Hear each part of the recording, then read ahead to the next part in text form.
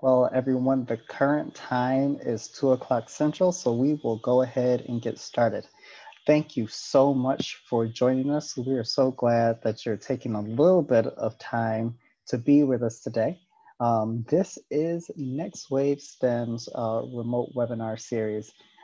Today's topic is how to teach STEM remotely. And we're really excited to have each and every one of you with us. We've got lots of attendees today, and we have a little bit of content to cover. So we're going to make sure that we move. But we're also going to have some design segments in that we're going to be asking for a little bit of feedback. Um, so basic ground rules, house rules for today's webinar. We are in webinar mode. That means that we will not be able to see your faces. But as I mentioned a couple of minutes ago, the chat is open. The chat is open. The Q&A feature on Zoom is open. So if you have a question or a comment, you can just throw it in the chat, or you can use the Q&A function on Zoom. I'm really fortunate to have my colleague Segundi. She is on the line monitoring our chat. So if I can't get to it in the chat, you are more than willing or more than welcome to propose whatever question that you have for Segundi. She'll also be dropping in links to resources that I might be mentioning as we're going on the fly. Another little bit of housekeeping for our attendees today is that if you are an educator in Illinois, we are offering PD credits for today's webinar session, 1 hour. You'll be receiving the information on how to redeem that in a follow-up email following today. And if at any time you have any questions, feel free to reach out to us. Okay, now with all the boring stuff out of the way, we will press forward to the reason why we are on the call. But we want to begin at the beginning. That's usually a pretty good place to start. And talk a little bit more about NextWaveSTEM and why it is we do what we do. And really at its core, NextWaveSTEM is about generating the problem solvers that we're going to need for the most pressing issues that our world is going to face. We believe in innovation. We believe that young people are some of the most incredible innovators we will ever experience. We believe that teachers are amazing innovators. And we believe that science, technology, engineering, and mathematics is an avenue, is a tool, is that giant lever that we can use to move the world. Teachers are critical to that innovation that takes place. How can our children be the next scientists, engineers, and mathematicians if they don't have educators that are preparing them?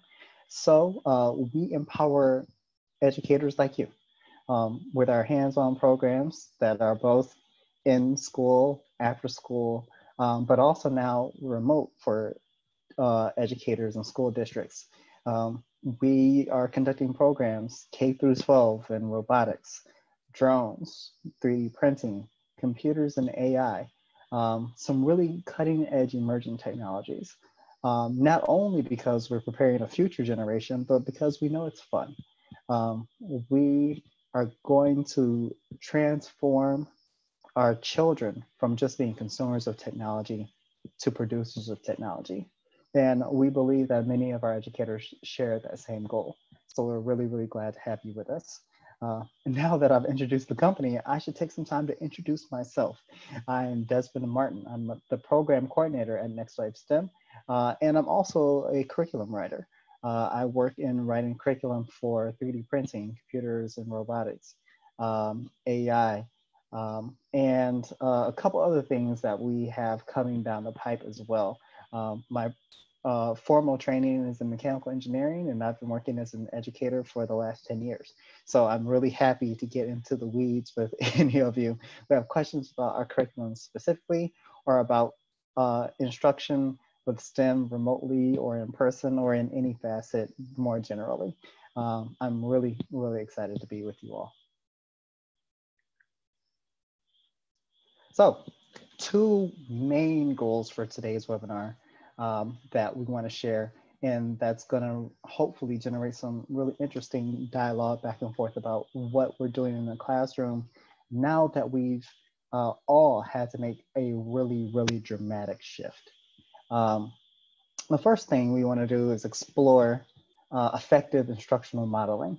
And we're thinking about instructional modeling that deals with hands-on learning. This is something that's a little bit tough to do now because for a lot of us, the bulk of what we use to teach STEM lived in our classroom. And we didn't have to think at all about what it meant to do that in spaces away from the classroom. Or if we did think about it, it was confined to the traditional science fair. Well, we are going to expand that thought process and think about effective ways for you to teach STEM and effective way for your students to learn STEM, even if they're removed from your presence for a little while. The second thing we want to do is talk about what your options are in curricula and really compare and contrast distance learning and remote learning. It's actually funny, the way we're going to move through our webinar today, these two agenda items are actually flipped. So I'll talk about distance learning and remote learning first, and then we'll talk about effective instructional modeling. And at the end, we're going to talk about more specific, really hard and fast ways that NextWaveSTEM is going to be able to help you achieve your goals as we've all had to make some really big adjustments. So if you're as ready as I am, we'll go ahead and jump right in. So the first thing we have to understand is that if we want to know where we want to go, we have to understand where we've been. That idea of location.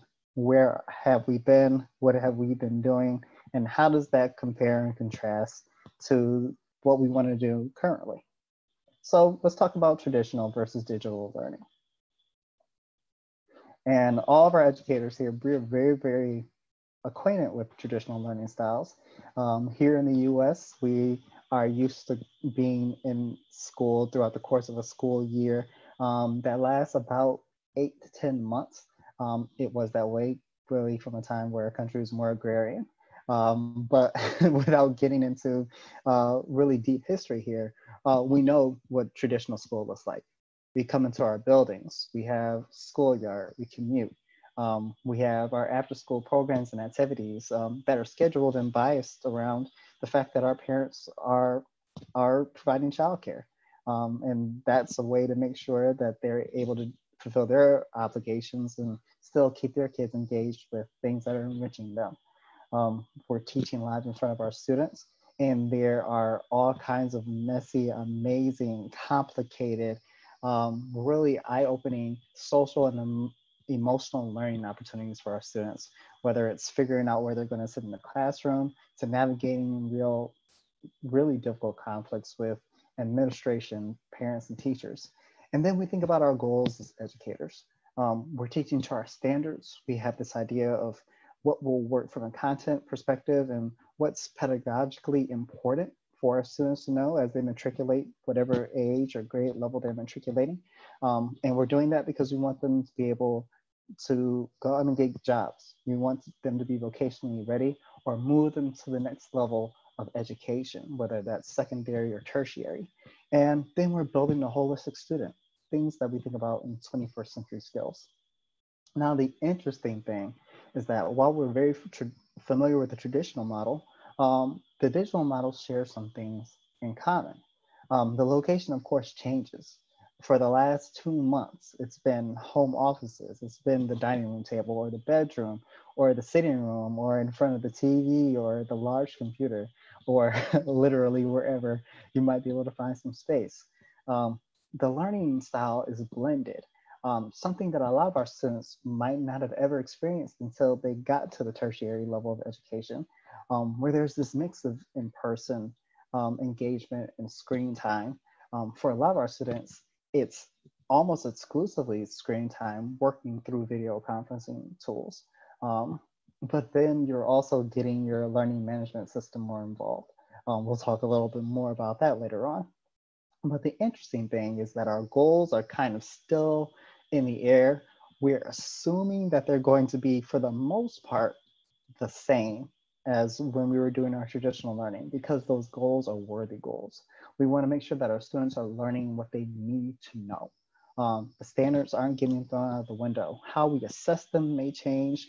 The way that we're held accountable may change. That depends on what state that you're in. That depends on a lot of the things that are still being worked out in the middle of this crisis in the pandemic, and things that we might not know definitively for maybe even a couple of years. But we do know that we're teaching our children because we want to give them skills so that they can go and get good jobs, and that they can be holistic learners, holistic students, and holistic peoples. At the end of the day, those goals fundamentally stay the same. So for us, it's just making the adjustments that we need to make to reach those goals, whether we're teaching literature, whether we're teaching arts, or in this case, whether we're teaching STEM subject matter. So we have to start someplace, and there's that big question of where do we start? Well, the first thing is to think about what our learning objectives are. Why are we teaching our students STEM? If we were teaching STEM before specifically, what were we doing? Was it coding classes? Was it the science fair? Was it a more traditional science curricula? Were there any emerging technologies involved? And what were we trying to get out of those experiences? A lot of you have already been doing this with your administrators and your educators. In fact, all of you, I'm certain of it, have been. You've been collaborating each and every day. And you've been working with all the teachers that were in your building, thinking about your instructional models, thinking about your learning goals, thinking about the ways that you can support each other. You're finding ways to build continuity with your students, making it easier for your students to adapt to online learning, but also finding ways to be creative. So you're already doing this work. You've been doing this work for a while now. We want to continue to augment that. And of course, our goals are still what we have top of mind. 4C, learning skills, the more flexible life skills, and those things that we know are critical traits when we think about next generation science standards. So now that we know the why, now that we have the baseline, we see where we have been, and we get a sense of where we want to go. We want to really be diligent and be intentional about thinking about the differences between remote learning and distance learning, and what we can take from both of those approaches. Some of us, those words may not mean hardly anything. And if that's the case, that's completely fine. But we wanted to find these things because they really represent two really important paradigms when we think about digital education, e-teaching. They're very different, but they're things that we can take to build an effective instructional model in STEM for our students. So we have distance learning, and then we have remote learning. Distance learning is really prioritizing that blended learning style. That means that we're going to have a few different ways of going through our learning modalities. It's not just going to be all screen time. It's not just going to be all worksheets. It's not just going to be all reading assignments. It's not going to be just one or even two of anything. There are going to be mixtures of ways that we go about learning as we learn. In this way, there are lots of elements to distance learning and project-based learning that are similar. We're going to get physical, hands-on with our technology as much as we possibly can. We'll talk about what the differences look like in our different situations a little bit later on. Distance learning is amazing because it leverages your whole class as a resource. For our students who are middle school and older, who have the ability to communicate with each other digitally, many of them are digital, not many, all of them are digital natives. They are going to have the ability now to share with each other and communicate with each other as not necessarily though they were directly in class, but in ways that help to augment that learning. Distance learning is amazing because it's going to prepare us for future disruptions. God forbid that there are more and more global crises that keep our students from physical classrooms, but it's completely possible. NextWaveSTEM, we're based here in Chicago, Illinois. Snow days are a real thing. And so we're going to be ready for, in the future for if we face situations that cause disruptions. And digital learning is really amazing because it allows for easier differentiation for students moving at different speeds, at different skill levels, at different educational tracks. Um, Distance learning may be applicable for students who are working in a Montessori context. We are big, big fans of distance learning at NextWaveSTEM. We contrast that with remote learning, which is more focused on the ability of the student to go at their own pace and be self-driven learners. This may work really, really well for our older students who are a little bit more cognitively developed. Remote learning is also very, very friendly with our learning management systems. Those of us who are assigning our assignments, making our assignments and sharing them via Google Classroom or Moodle or Schoology or whatever your LMS might be. Back in the day, it was PowerSchool. Our LMSs were almost designed exactly for the situation, as students are able to check in digitally and really remove some of those sticking points, some of the friction that we saw when it comes to interacting in the classroom. Remote learning also allows us to do individualized feedback and lesson tailoring. That's something that works really, really well for a smaller class size or even individualized instruction if you're going to with a one-to-one model. Very, very rare, but provides that opportunity and is also based in a situation for future disruptions. So we've got these two kind of paradigms of thinking here. We've got hands-on and blended learning where there's a lot more interaction between students and educators. With distance learning, we have some differentiation that's going on as well. And then we have remote learning, where it's more about the individual being self-driven and really being able to check in digitally through the primary digital tool that you're using. So kind of holding those two thoughts in mind here. You may be working more with one, you may be working more with another. You've got this kind of dance that you're doing to figure out which works best. I want to pause for a second and pose a question. And this is where we get our first opportunity to give some feedback in the chat. I want you to identify one opportunity you've seen as you're focusing on teaching at distance. What's one thing that you see as being a pro? What's one thing that you can see as being improved upon? What's something that you want to try that you now can try as an educator? And even if it doesn't have to deal with being an educator directly in the classroom, maybe you're just getting a little bit more rest, or you're learning more about managing students' social emotional learning. What's that silver lining thing that you're excited about integrating into your education? And I will be silent for about a minute while we get some responses.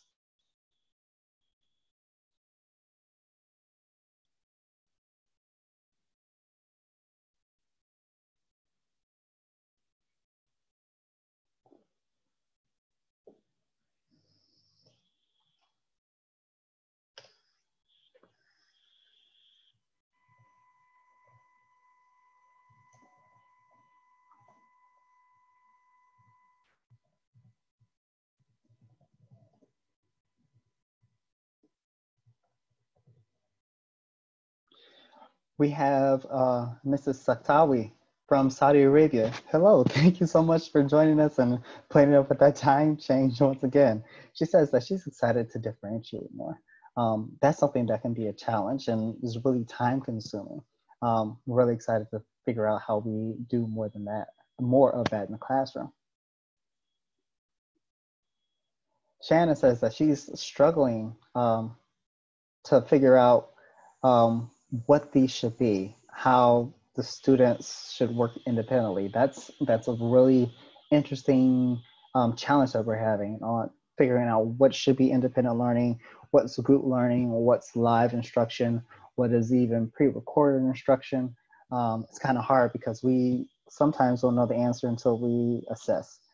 So we can definitely commiserate with that. Pro from Sarah, one-to-one work and feedback given to the students. Yes, it is oftentimes much easier for us to do that individualized feedback. It's easier, it may be a little bit different with respect to the time consumptive nature of it, but if we're able to adjust our workflows a little bit, it may be possible for us to give some really positive, timely feedback to our students and not be working 18 hours a day to do it. Mark, hey, students don't need physical transportation to get to class. The home has become the classroom. There are educators who have been for many, many years figuring out ways to turn the home and the world around them into their classroom. The idea that the classroom lives underneath the place that we live and is the entire world, the one world, one room classroom.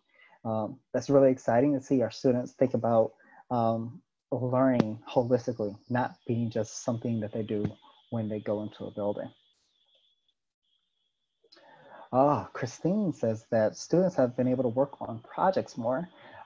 Project-based learning is amazing, can be difficult sometimes to execute if we don't understand it, or even if we run into challenges with our students who aren't used to that methodology. But working on more projects, even if their ability to travel physically is limited, amazing opportunities. Mary says that she's learning how to create digital lessons. It's hard to, and you're right, Mary, it is hard to get students engaged at distance, but figuring out the way to create a digital lesson and then learning about the different levers, the different activities, the different tools that we might have available to us to keep students engaged, going to be really important. That's, I think, where that hands-on physicality comes in, just switching up learning modalities. Oh, Sarah with a really good one. Equal access to technology and preparing students for distance. We just heard here in Illinois that there's going to be some specific allocated time with regards to professional development for teachers, specifically for that purpose of increasing your skill at teaching distance and even increasing some time to bridge some of those divides when it comes to access to learning technology. That's going to be key and critical. Cynthia says that she's confused on how students will have the material to work on their own as K through fifth graders. Really good point. Some of those challenges are difficult to overcome, but the interesting thing is that there are some creative ways that we can think about household objects that let them explore STEM. So we're hoping that even with difficult circumstances, students can take advantage of what they do have to increase that learning. Great responses. And more than anything, really hopeful because it really confirms that our educators are doing what you've always done, which is problem solving. I stand in solidarity with you as we continue to problem solve and help you problem solve. We're problem solving together. So this is the part where I would encourage us to take the best of both approaches when we think about remote learning and distance learning. Physical equipment resources to differentiate modalities is going to be a big deal, especially in STEM. Right now, what we've seen are our students working almost exclusively digitally with respect to distance learning.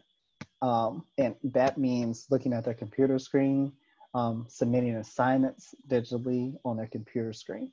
Very rarely are students getting hands-on with a tool for learning that's not their computer right now.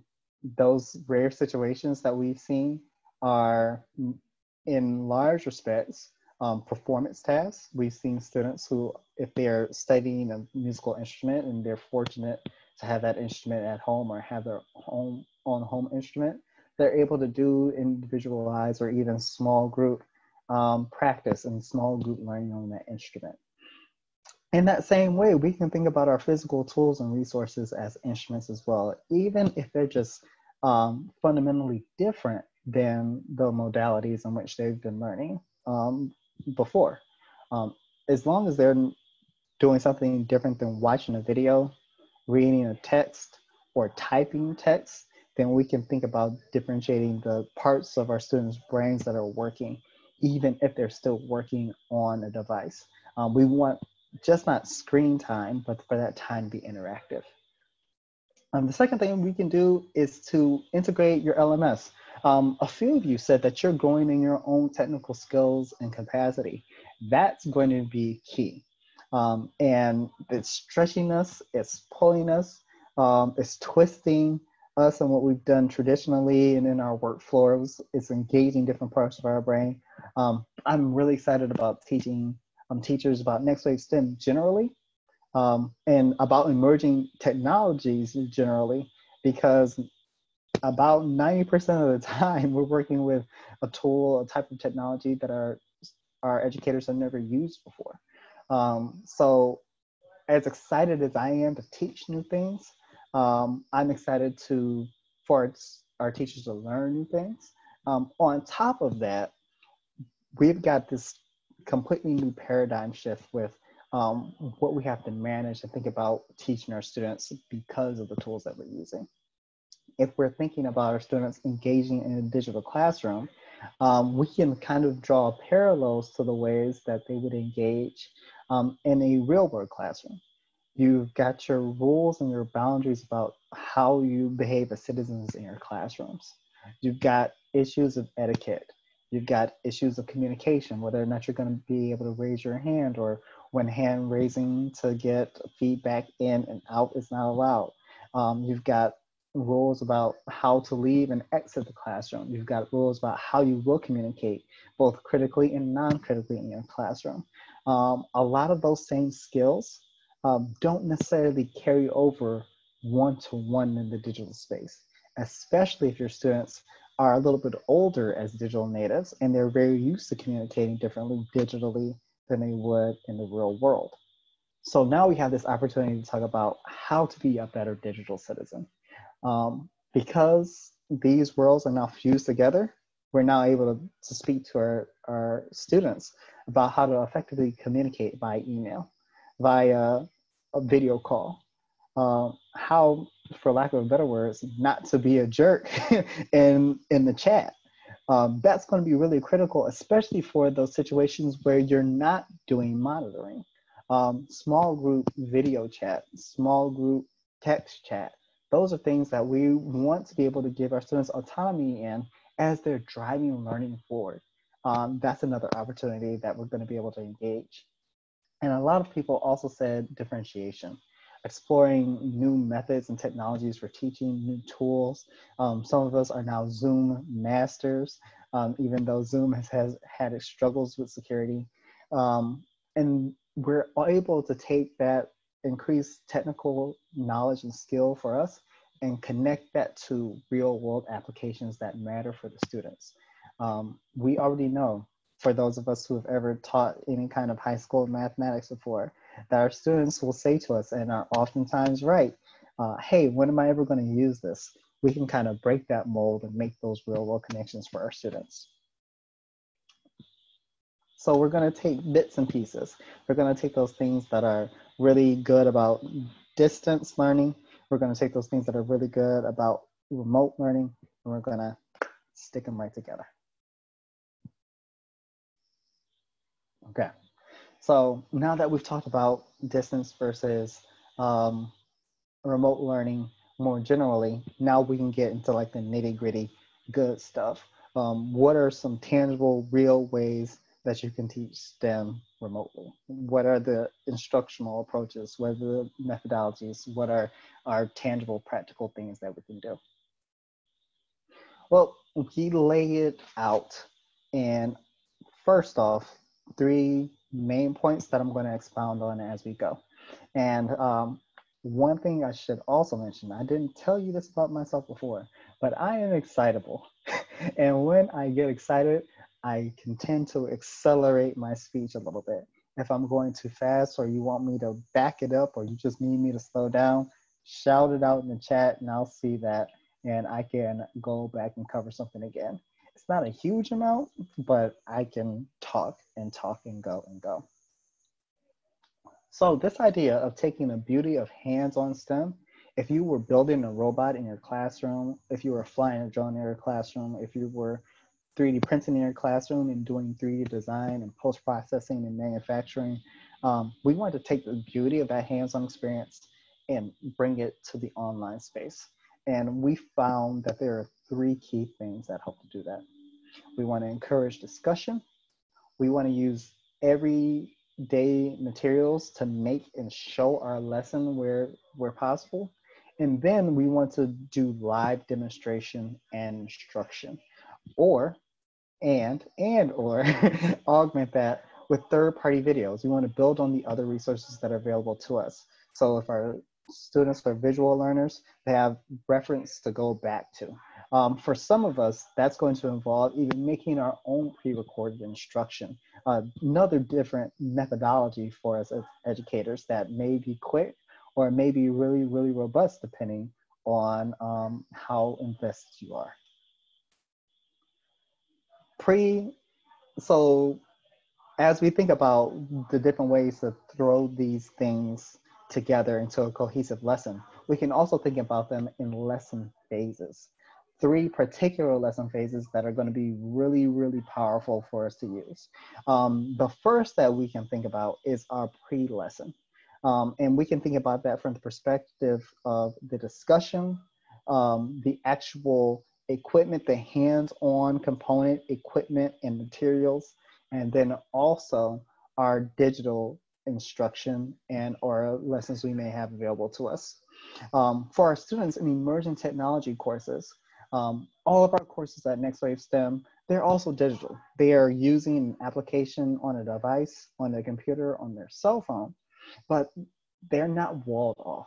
They're things that our students can get hands-on with and experiment with and jump into and explore anytime that we're not there with them as instructors. We encourage play. We think that students that play with their tools actually become much, much better at using their tools. So before a lesson ever gets started, if they're building a robot, let's say that they're using our remote learning course where we actually ship robots to the students. Open the robot, play with the parts, try to put it together. I guarantee you, if your students get one of our robots and try to put it together by themselves, 95% chance they're going to put that thing together incorrectly. But that's fine because that is actually going to accelerate our learning a little bit later on the line in the course. Students can learn about the methodologies when it comes to flying drones. They can get adjusted to flying the drones indoors or outdoors. They can play around with computer-aided design software that's free. That's valuable time for our students to be able to actually engage the equipment.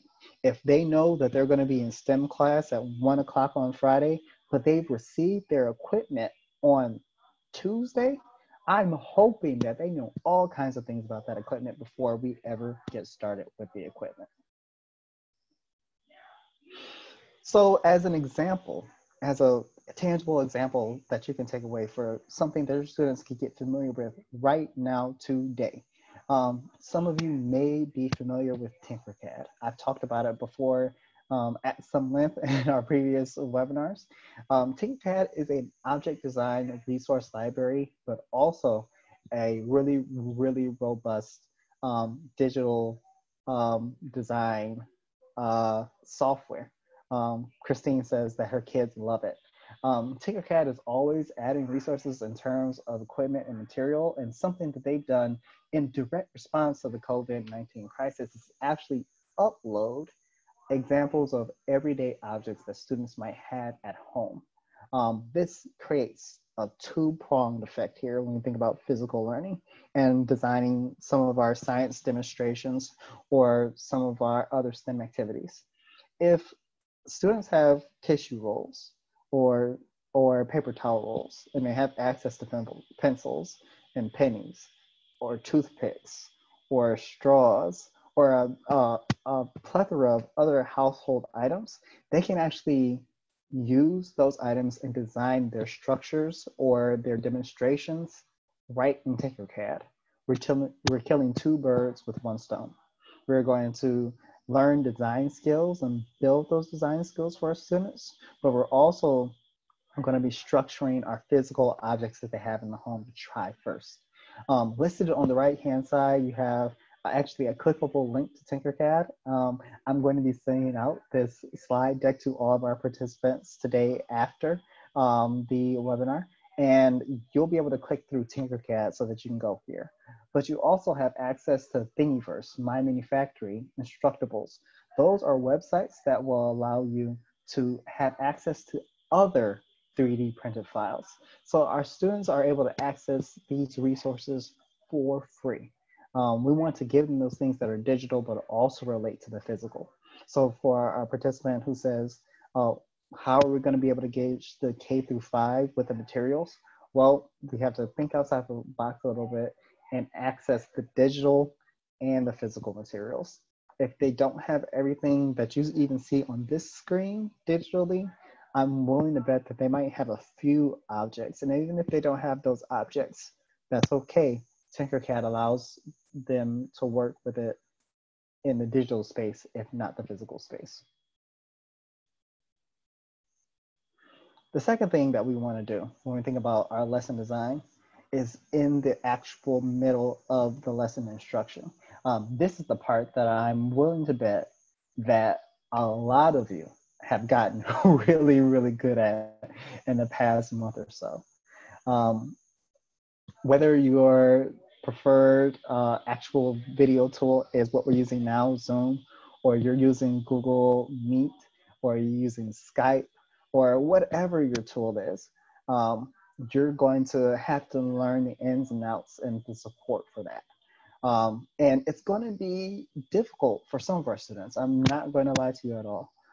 Those places where there is the digital divide, where students don't have the devices or don't have access to stable, high-speed internet, in order to access the live instruction, that can be a challenge, but that also presents an opportunity where COPA is permitting for us to actually record our instruction and make that available for students later on.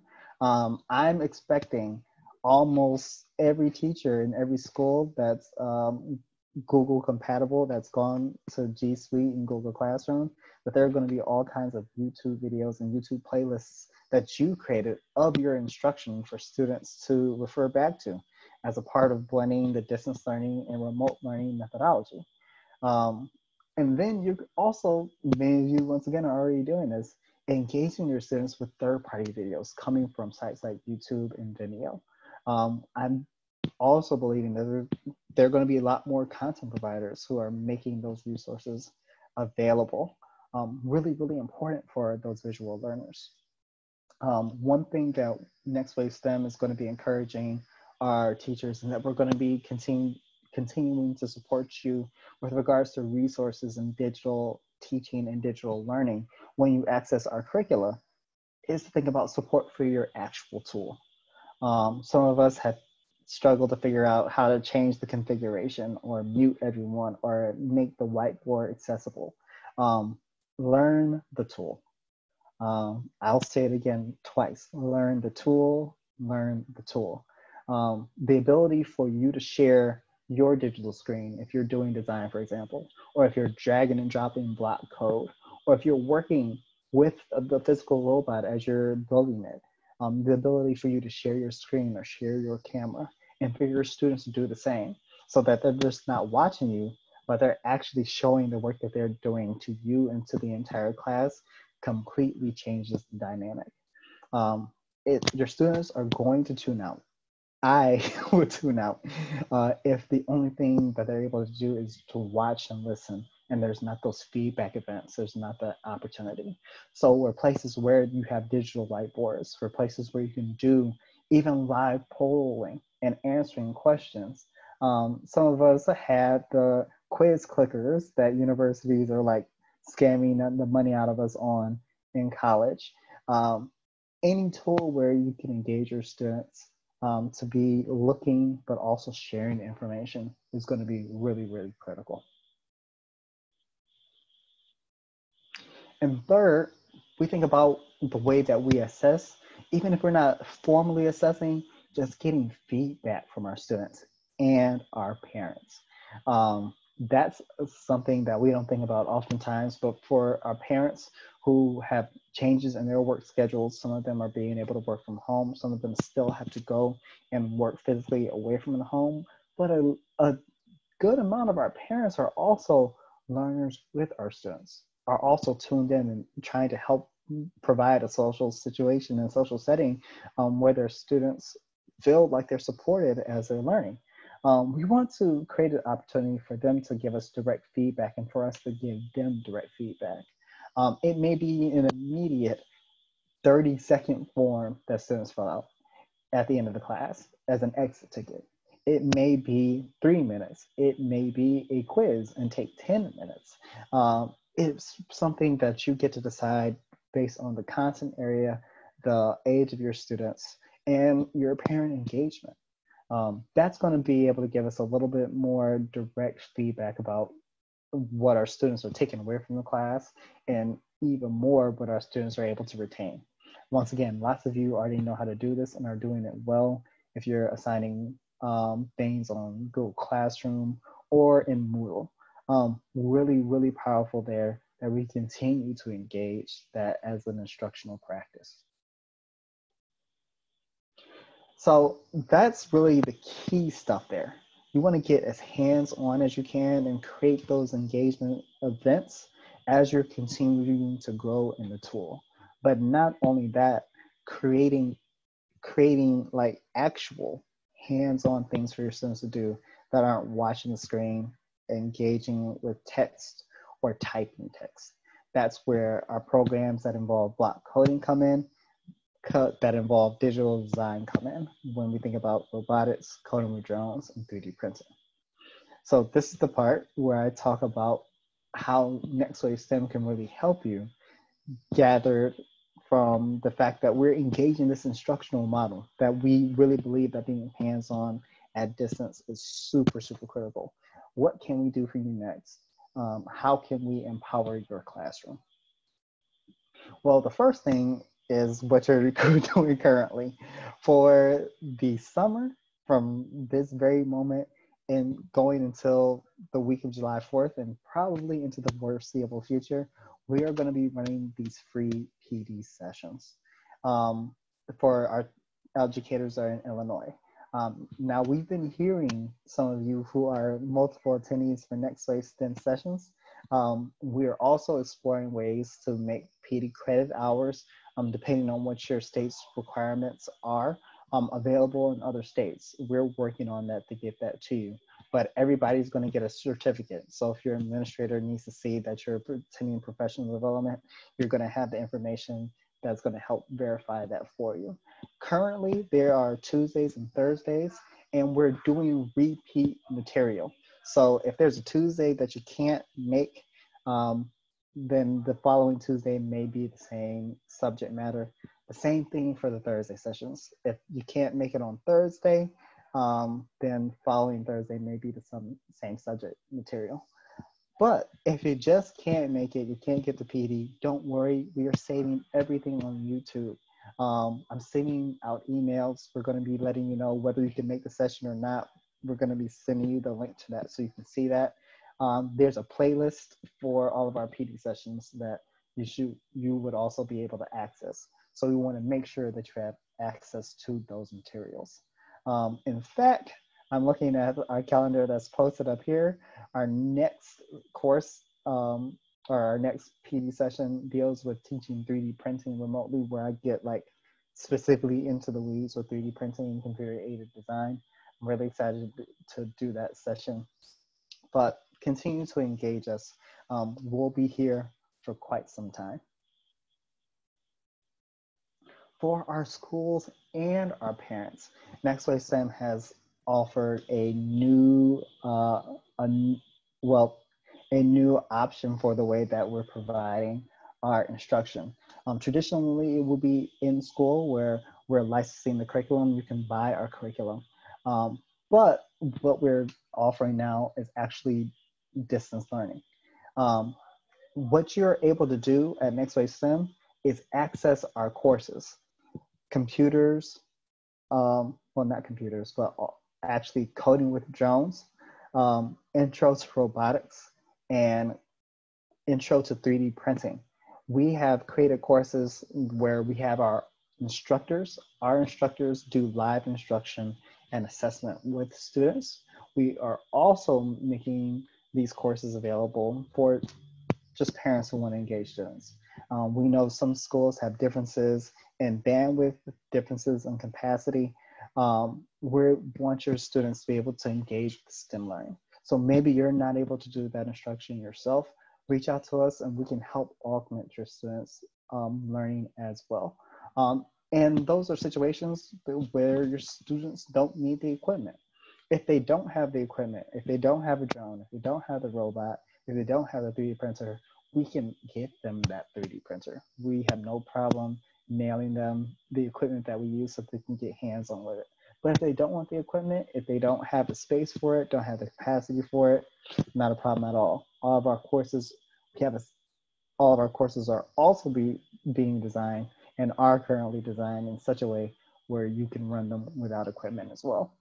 They're hands-on, they're changing learning methodologies so that students can continue to really be creative and engaged as they're learning STEM throughout the rest of the school year.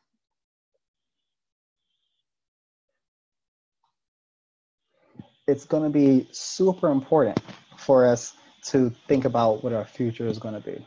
So at NextWaveSTEM, we're going to continue to build on our options for remote learning so that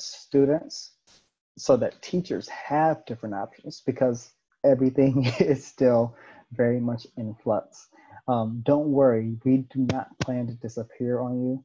We're going to be here to continue to augment that instruction.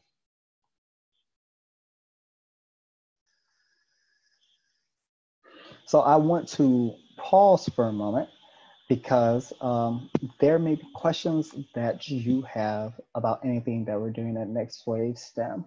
I see here that one of our attendees said that they didn't receive a certificate last week. Don't worry. If you need the certificate, if you need an actual piece of paper that says your name and that you've been here, we can draft that for you. What we've been sending out for all of our participants is the certificate form for Illinois. All you need to do is put your name and the date on there. We'll ensure that all of your information is updated for Illinois educators. But I do want to quiet myself and open up the lines for all of you. So if you've got any questions, use the Q&A function, use the chat. My colleague Segundi and I are here. What are your burning questions?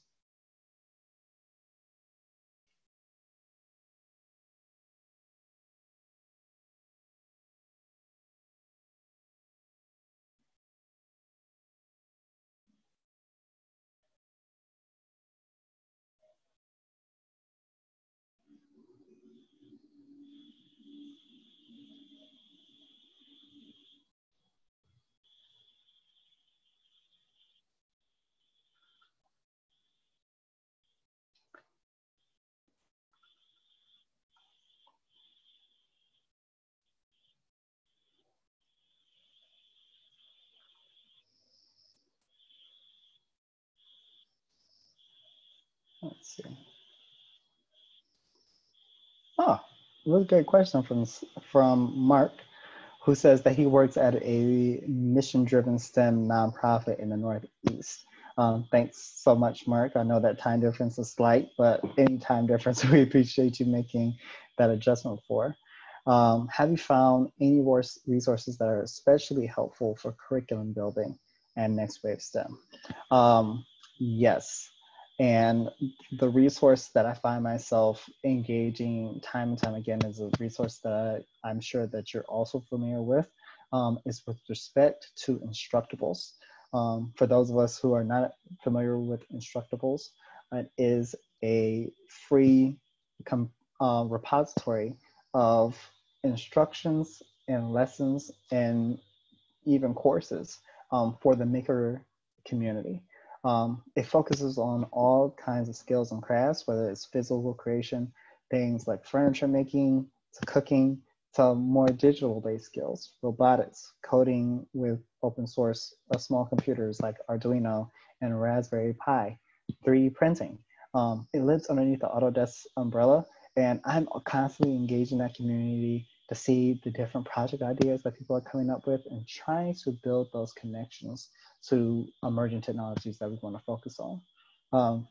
Next Wave STEM, we are a little coding biased, but we're coding biased with this idea of not just working specifically on digital applications, but on physical applications. That's why our coding is coding a physical robot. It's coding to make a drone fly autonomously. Something that we want to build in the future is coding to do digital design and 3D printing via code. With all that being said, I'm pulling ideas from the makerspace constantly. Instructables is my go-to for that. Joyce says that she is new to STEM and feeling a little bit overwhelmed. What do you recommend? Honestly, for those of us who are brand new to STEM, Tinkercad. Tinkercad is a great place to start because it integrates so many skills. You're learning digital design. You're learning a little bit more about the really fine ways that we move between the digital space and preparing an object to interact with a machine when we think about a 3D printer. And from there, you may never do 3D printing, or you may take the step, that next little step that feels like a big step, but it just sends you down this amazing rabbit hole of getting a 3D printer in your classroom, or working with a small 3D printer yourself, or working with a small 3D printing company to actually print objects. Digital design, problem solving is a great place to start in STEM.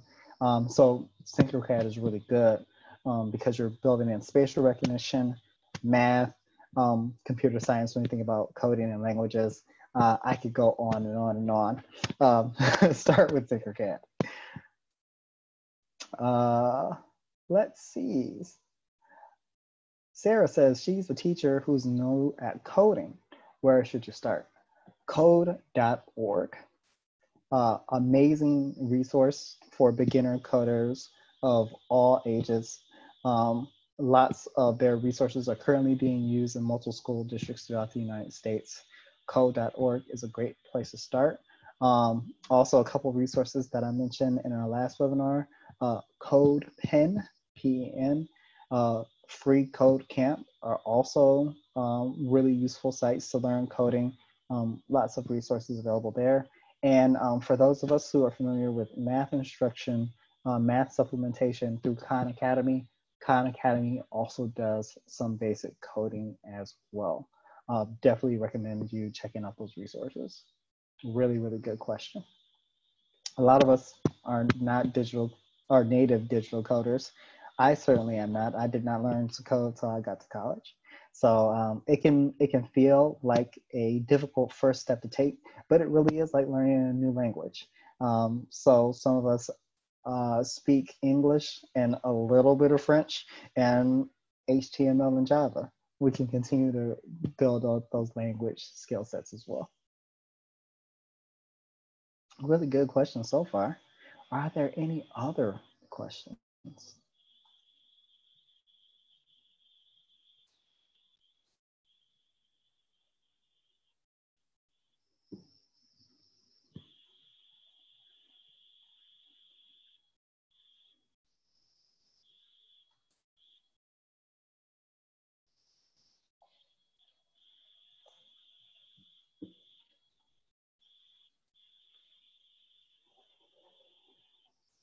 Got a question about certificates. Yes, we'll make sure that those certificates get out to you.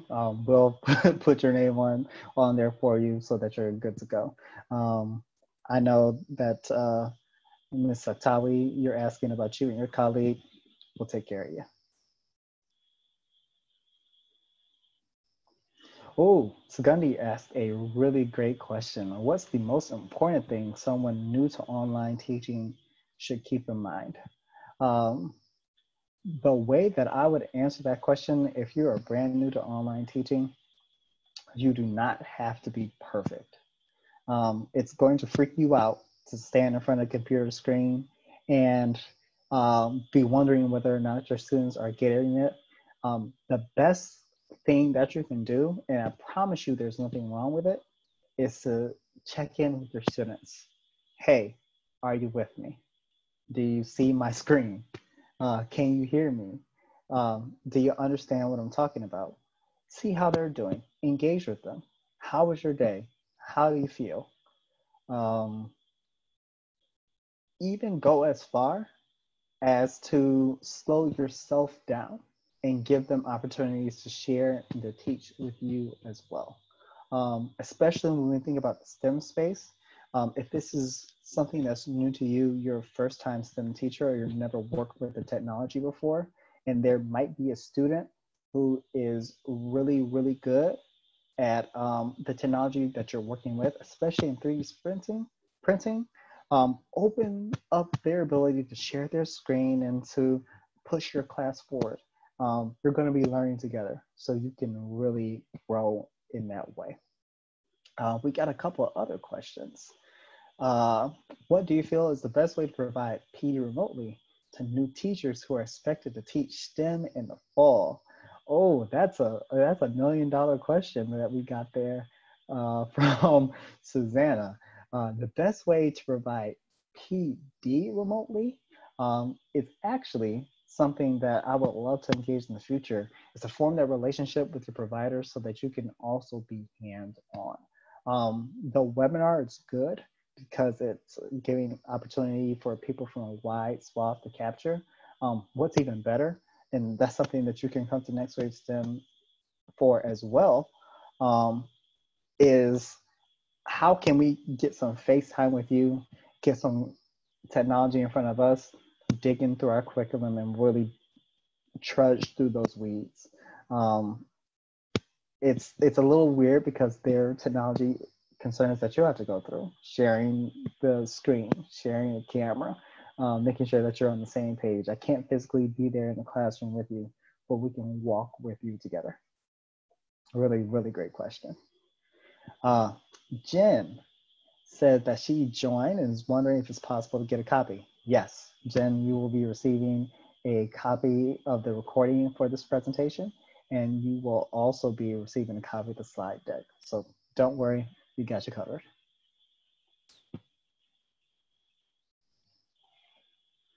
This is awesome. I'm having so much fun. You guys are amazing participants.